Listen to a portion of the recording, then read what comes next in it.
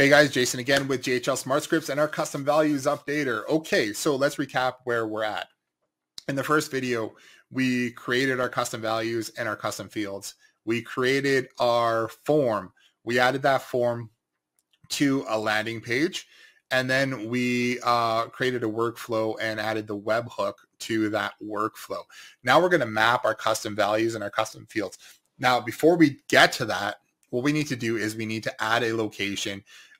We need to add the locations that we want to update to our authorizer back here, down here. So add location to authorize, you'll see that button. Now I've already added our custom values demo to the system here, but in order to add a location to the system, it's the same as all the rest of our Smart Scripts stuff. If you are on the $497 Agency Pro plan, you'll just see a drop down here with all of your locations in there. Otherwise, you're going to want to go and grab your location ID and your location ID API key of every location that you want to update. This is for locations that you already have in your system. I'm going to show you in a future video how to automatically add locations to this system from using a webhook right here.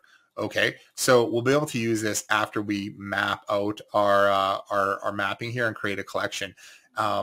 In order to do that, we're just going to have to, this is usually after your onboarding or you're doing your setup. So you'll be able to take this custom value or this webhook here and use it to automatically authorize and create locations here. That takes a bunch of manual work out of the steps.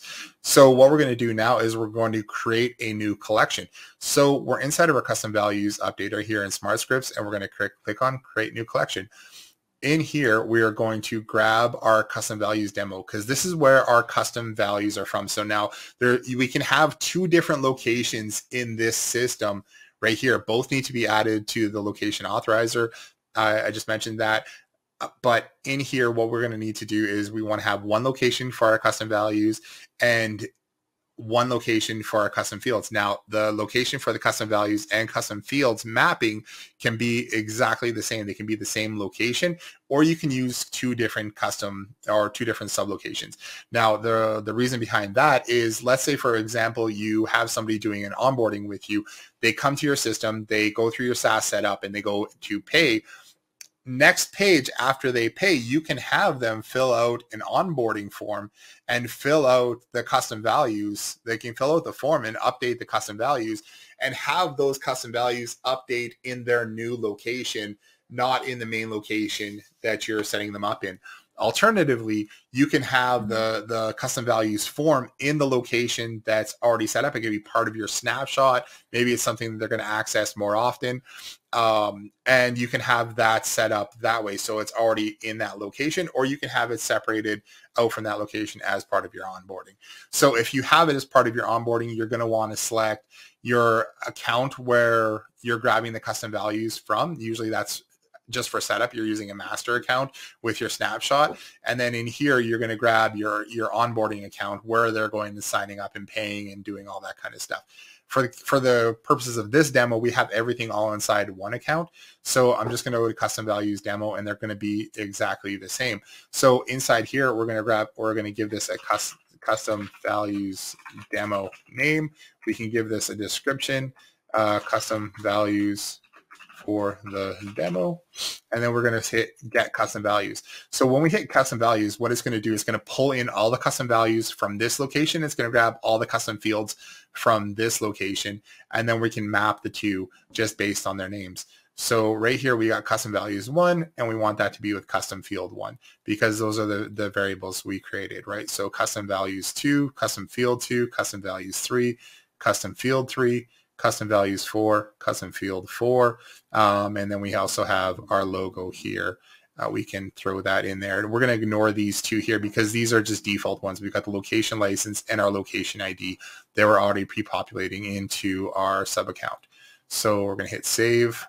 Now that we have, and you can see down here, we now have a collection called custom values demo. Here's our description, and we can edit that collection if we like to. For the purposes of this demo, because we're not automating it right now, we're going to add this collection here, and we're going to select the custom values demo here. Now, the cool thing is you can assign any collection to any location that you want, and I'm going to show you how to do that automatically through your onboarding. But you can right now, like I can add collection, and I could say, okay, I want to do smart reviews. I'm going to add smart reviews collection to this one here. Now, if I have a form and I have custom values and I have smart reviews set up on that account, I can use a form inside of High Level to update any smart reviews custom values. And you can do the same thing for your collections or your snapshots. Let's say you have a snapshot that you're assigning to all your clients. You can have one collection here created and then automatically assign those locations to that collection. That's something more advanced, and we can go over that at a later date as well. But now we have basically everything set up, and we're just going to want to go and update our custom values now, because this is going to update that with that, because we have our webhook set up, we have our custom values updater collection created, and we have everything mapped here. So we should be able to jump over to our form over on this page and update our custom values. So let's do this. Let's go test 2. Oh, let's go test 2 just so it shows something different. Test 3, test 4, and then we'll upload a logo of some sort here. One of our clients there. Let's just do that. Okay, update custom values.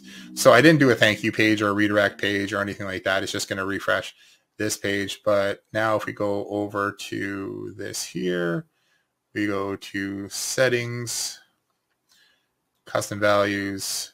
We'll see that everything's in here. Test 1, test 2, test 3, test 4, the logo, and then we have our location ID and our licensing key for that. And that's how you set up and create your custom values and update your custom values using any form inside of High Level. All right, if there's any questions, obviously, please let me know.